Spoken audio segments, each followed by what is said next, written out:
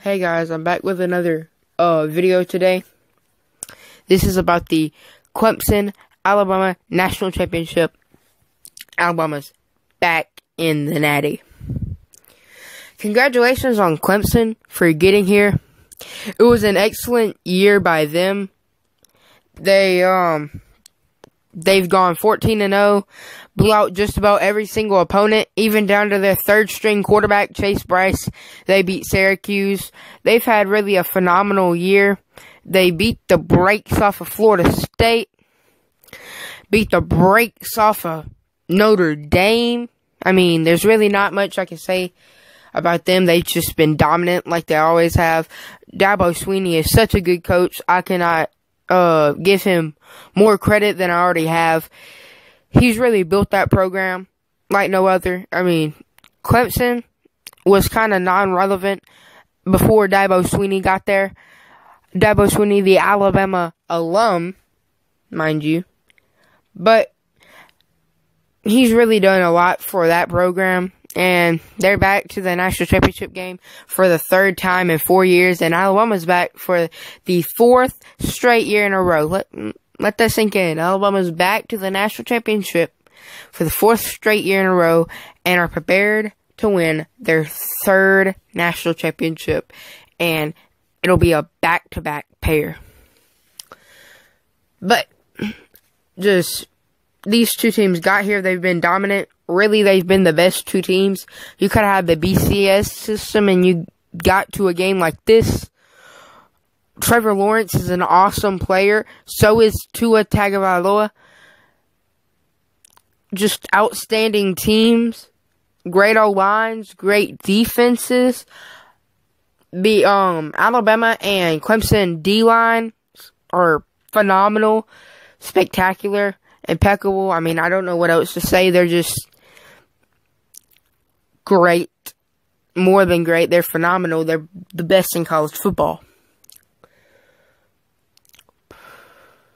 But, time for my predictions. And I'm going to go in detail on this game. I'll give you my score prediction at the end. This game will be tough for Alabama. More than Alabama fans think so. It'll be a hard-fought game. It may come down to the wire a little bit.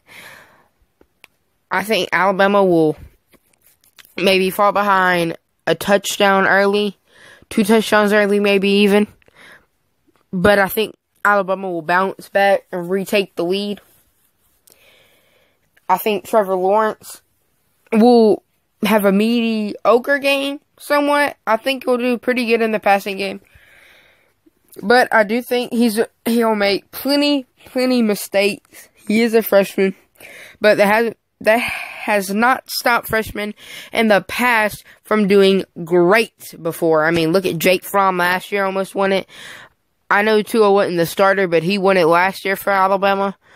The year before, Jalen Hurts almost won it. I mean, it's not like it's impossible for freshmen to come close or win a national championship. But he is still a freshman, even though he's probably going to be like the #1 quarterback taken in the 2021 draft. But that's a long time down the road. I think Alabama will not have the success of running the ball that they think they will. I think it'll be tough for them in that they won't expect it and it may throw their game plan off a little bit. I think that once Alabama gets into plays where they're comfortable throwing the ball, that they will just hit on that and Tua will have a huge game as long as he doesn't get injured. I mean, I know Clemson has a phenomenal D-line, probably the best in college football, maybe the second best behind Alabama, but one of the best D-lines in college football. Dexter Lawrence will be suspended, which will hurt Clemson tremendously, but they still got a great D-line. I mean, look at Farrell, Christian Wilkins, number 7 Bryant really stepped up in the Notre Dame game. I mean, they just got one of the best D-lines maybe ever in college football history. I mean, that's just a great D-line. But I think our offensive line will stand up in a way or rise to the challenge and actually deal with this defensive line a whole lot. I think Tua will stay healthy. And I think there will be a lot more Tua-Jalen package where Tua or Jalen's takes a snap and passes it to one another. Probably more Jalen passing it to Tua, or maybe even Tua passing it to Jalen. Not Jalen passing it to Tua, but Jalen passing overall. I think Clemson on offense will have a little bit of success running the ball. Not too much, though. It won't be, like, overwhelmed trying to run the ball. And I think their passing game, well, I've already said it'll probably be a little bit mediocre. But I do think they're short. They will connect on many short completions, and that'll benefit them in a lot of ways. I also think that this will be a tight game, and our defense will have to step up in ways, and I think they will. As of stat lines, I guess I'll give you a couple big players' stat line predictions. I think Tua will have a great game and plenty of touchdowns. I don't think Alabama will have many rushing touchdowns. I think Jerry, Jeudy, and Henry Ruggs will have big games combined. I think Trevor Lawrence will have a mediocre game, kinda. A little bit above average, a little bit maybe. An okay-ish game. I think Travis Etienne will have a pretty mediocre game.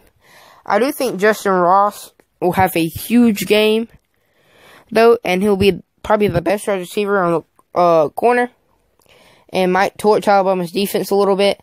I mean, you see what CeeDee Lamb and Rambo of Oklahoma did to Alabama the other day.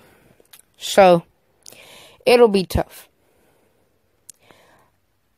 And I think the defenses, I think Clemson's defense will maybe be good at first and maybe coming out of halftime, but I will think they will get tired. I do think they will get tired. And not just tired, but overwhelmed by Alabama's offense and begin to eventually let up big and explosive plays. That's all I gotta say about that. Clemson's defense, I already covered them, my bad. I mean, Alabama's defense will have some good moments, we'll have some bad moments, but we'll play pretty solid through most of the game. As of a score prediction, that's tough. A score prediction. This is 100% going to change, probably. But a score prediction for right now is Bama 38, Clemson 34. A little bit of a close one, a little bit of a one down to the wire, an instant classic. And can we just talk about this for a moment? This rivalry, this may be one of the best out-of-conference, not just out-of-conference, I don't know how to put it, but out-of-conference, non-intended rivalry. You talk about teams just meeting up randomly, this is probably the best rivalry, the most competitive rivalry. I mean, they're going to meet every year, it seems like, whether it's a playoff or a national title game. Seems like Alabama and Clemson will meet every year. I look forward to part 5 next year. But Clemson has done more than just Alabama's done more than just beat Clemson these past few years and play them. If you don't remember 2008, the season that really jump-started Alabama's Nick Saban's amazing legacy at Alabama, being one of the best coaches in the history of sports in general. we played Clemson to kick off that season. Clemson was a favorite, I do believe. And we overcame the odds and beat them. So Clemson has played a big part in Nick Saban and the Alabama legacy. But I think this will be an entertaining game. I think this will be a good game. But I think Alabama prevails on top. And a little bit of a comeback, but not really a comeback game. But Alabama is your 2018-19 national champions. And as for MVP, I think the offensive MVP of the game will be Tua Tagovailoa. And I think the defensive MVP of the game will be Deontay Thompson. Yeah, Deontay Thompson. But that's all the predictions and that I got today. But just think about this before I go. Both of these teams are 14-0. No team in the history of college football has gone 15-0 and won every single game, playing 15 games. Because prior to 2014, all they had was the BCS system, where you played 14 games. And now they have the playoff system, where you play an extra playoff game, so now it's 15. And no one's ever won 15 games and gone completely undefeated. And I think Alabama will do that and become the greatest team, as a whole, the greatest team in the history of college football. That's all I have for today. Don't remember to like, comment, and subscribe. Roll Tide.